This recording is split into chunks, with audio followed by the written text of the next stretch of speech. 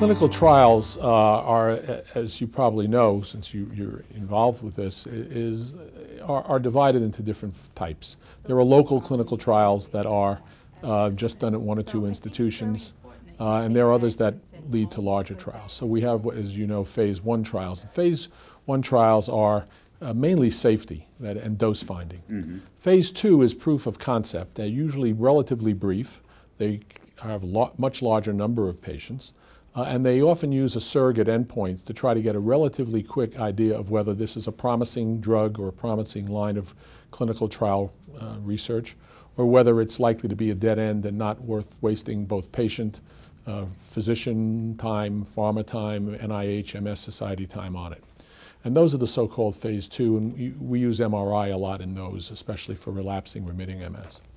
The phase 3 are what we call the pivotal trials, and those have to have a clinical outcome as their main outcome, at least in the United States for the FDA, to license a drug if it's new, and to allow the company to promote the drug if it's already on the market for some other disease.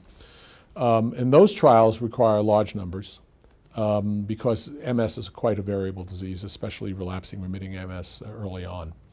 So you have these type of trials which are important, and they have primary outcomes, which is usually clinical, and then secondary outcomes such as MRI and sometimes laboratory studies and so forth.